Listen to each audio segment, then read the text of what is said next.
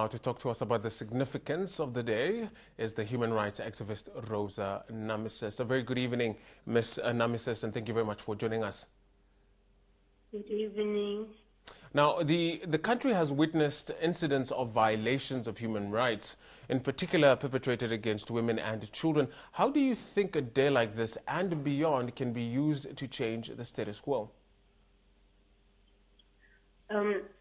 Actually, I think days like this are just one in 24 months or 12 months of the year. And because they are only one-time occurrences, I think days like this should be multiplied or duplicated like in every day, so that when the day comes that we have to celebrate, we need to know what we have been celebrating for and not just wait for a day like this.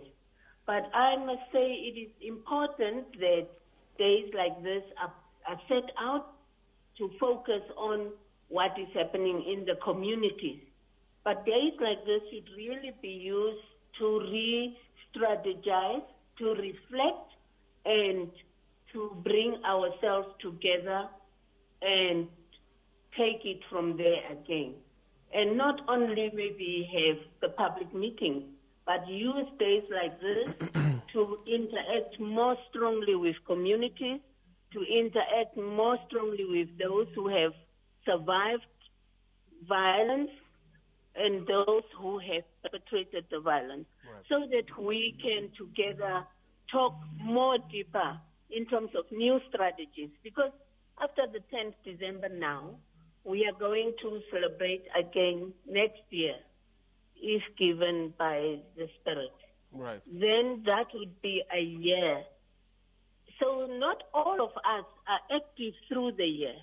And therefore, survivors that we are speaking for, perpetrators that we are going against, really have not been informed very well. Okay. And so I think they must be the ones coming in. Yeah. Ms. Namises, of late we have seen men's conferences being hosted.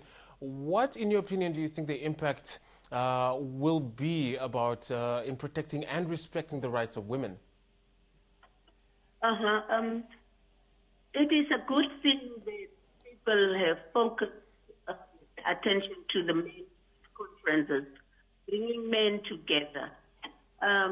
What must now happen is to break down these groups into smaller groups, into smaller segments, so that the men can be given the opportunity to bring out their point of view. Are you there with me? Yes, ma'am. Ms. Namises, I can hear you. Or you can hear me? Yes, we can. So that the men can be provided with the opportunity to get more information, right, and more intense training, and then be able to willingly commit themselves to work around their personal angers and their personal attitudes and their personal understanding, so that that can make a difference between them and the women. Because right, it's only an informed man and a man that has access to information and that is willing to make a change that can help to reduce violence. So for women also, now that there's enough men's conferences, that we all support that process and ensure that it's not just a lip service, but that we really take it on and work with the men and support their willingness. Because it's not all men immediately. Maybe there might be 4 or 5 men's conferences, but from there we might only get 6 men out there. So we need to see who are the real men that we can work with, yeah. Right. So now, Ms. Namises, what do you think it will take to reduce human rights violations in the country, irrespective of who the perpetrator is? I think what would take to reduce, there is a big challenge with us as human beings.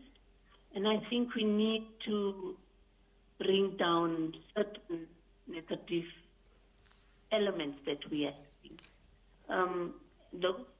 We call all the time it's drug abuse, we say it's alcohol abuse, but I think it is our relations. It is about us. It's about how I behave towards the other person. It is about how I understand the next person. How we relate to each other is very, very important and critical in this time.